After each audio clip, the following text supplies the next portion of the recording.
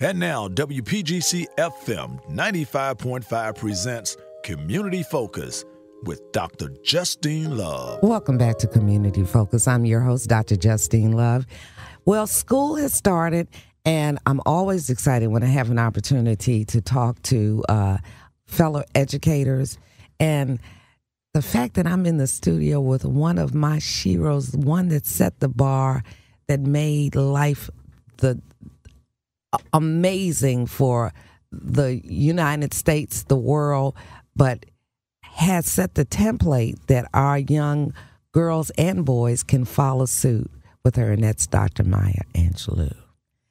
So I'm joined in the studio with Dr. Heather Wathington, who is the Chief Executive Officer of Maya Angelou Schools and See Forever Foundation. Good morning. Good morning. I am so excited. You know what? That is such a strong name to carry and to be a part of. I mean, your expectations for our students have to be amazing. When they walk in the building, they have to walk in her image. Yes, it is quite the name. And to tie it with the See Forever Foundation means that we're really committed to trying helping our students succeed. So no, we're not trying. We are going to help our children succeed. We do. We do everything that we possibly can to help them succeed and to really kind of see forever. That's really what our goal is. And I like that, see forever. You know, it's thinking outside of the box, looking beyond what's right in front of you. So tell me a little bit about the school. Sure. So we are 17 years old. Wow. Started here in the district. And initially started as a school that opened up for young students who were involved with the juvenile justice system and wanted some schooling opportunities, wanted opportunities to actually be able to choose a different life and not be associated with the streets, but actually get an education. And they wanted teachers that listened to them, people that cared for them and heard them and enabled them to be able to see forever. So the school operates now in lower income areas in D.C., and we're committed to making sure that our students, particularly those students who haven't been successful in other schools, can have an opportunity to succeed in our setting. We try to have a lot of caring adults that work pretty intensively with our students. We really try to personalize what we do and how we work with our students. And then ask them what do they want to accomplish. And if they're not quite sure, we try to help them set a path to be able to do that. I like that, set a path. You got to have a master plan. Exactly. More than a dream. Yeah, more than a dream. You have to have a plan so you can achieve your dream. Absolutely. And you know, the fact that you said that you have your faculty and your support staff and everybody there is caring adults, you know, and young people need that. I mean, I can be very reflective. I can still name every teacher I had from the kindergarten up through college. Exactly. And that means that they changed my life. Mm-hmm. And that's why I chose education to go into, because of that one person that taught me how to read. Yeah. When we try to really surround our students with people, now sometimes they make their own relationships, right? Sure. But we want our adults, and we work with our staff pretty intensively around making sure that we're supporting our students and trying to figure out what it is that they need. Sometimes they can articulate those needs, sometimes they can't. Right. But it's our job as the professionals to be able to meet those needs and then help them see what it is that they need. So what makes the Dr. Maya Angelou schools different from the other area charter schools? So the school actually received its name from a student contest in the early days. Yes. I didn't know that. So originally we were the See Forever Foundation and the See Forever Public Charter School. Mm-hmm. And the students thought, well, what else could we name the school? And so they had an essay contest, and a student or an alum by the name of Shirty Hendricks wrote an essay about why the school should be named after Dr. Angelou. And in her essay, she talked about how Dr. Angelou overcame a number of struggles, had been sexually assaulted, experienced a lot of trauma. She was pregnant by the age of 16, right? Had been mute for a period of time prior to that, displaced, moved to San Francisco, and ultimately became a young mother and overcame many of those obstacles and to ultimately become the international icon that she was. self-taught in languages, civil rights leader, essayist, poet, and so many Poet laureate, exactly, and so many other amazing accomplishments throughout her life, with Mother being one of them. And so the students felt like it was appropriate to name the school after her, that they could see themselves following in her footsteps. So where's your alumni?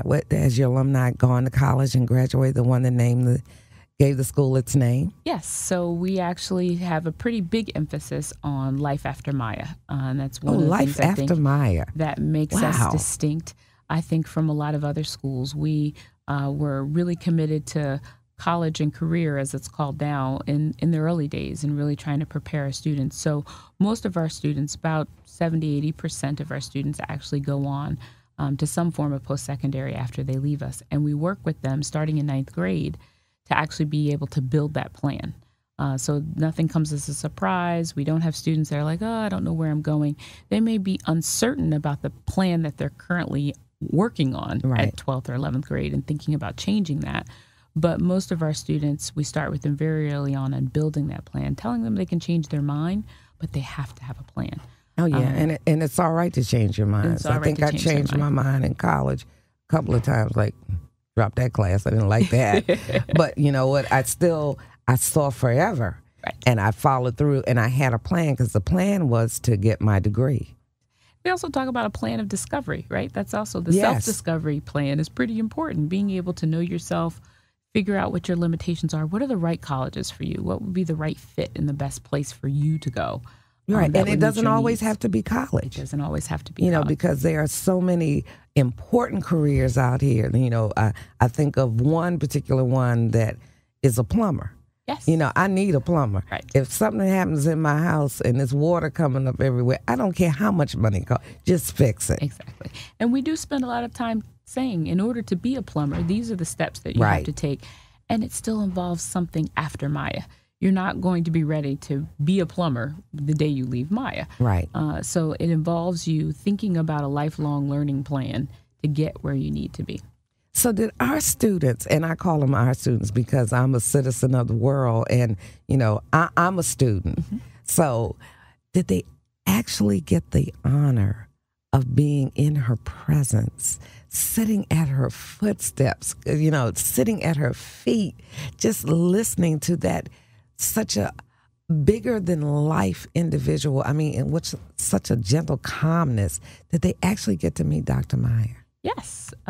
So Dr. Angelou would come to all of our annual fundraisers. So she actually attended, I think, 15. Wow. And this last year, she wasn't able to join us as her health was deteriorating, but she did join us by satellite.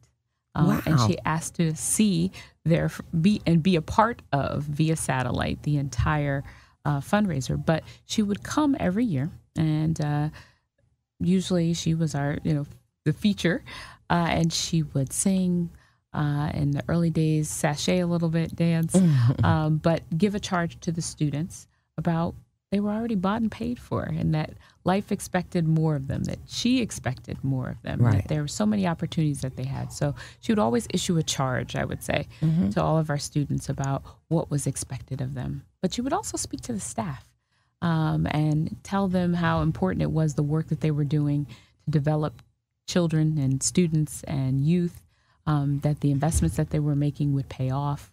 So she really came to energize and innovate everyone. And some of the students talk about how they would be nervous, introducing her, or nervous around her. And she would just say, come on, sit down, come talk to me. Right. And really kind of encourage them and just talk to them like you and I are talking right now. Well, one thing that I do know as a parent, when you are trying to choose which educational process that you want your child to be a part of and for them to have the most success, you have to do your research. I can't imagine why someone would not want their child to come to your school. I mean, you do, and I've been to the school several times. You do have the most caring, embracing, engaging, and empowering faculty. It is a family there, and you feel that sense of family when you're there among them. I guess I'm telling parents, like, if you want your child to be there, that's where you need to be. I think I'm doing your commercial. You're doing my job. But, is it difficult for them to get in? I mean, school is getting ready to start, or, for some of us, school has already started, and they're still vacillating which direction they want to go in. Why choose Dr. Maya Angelou schools? Because we will help them find their way.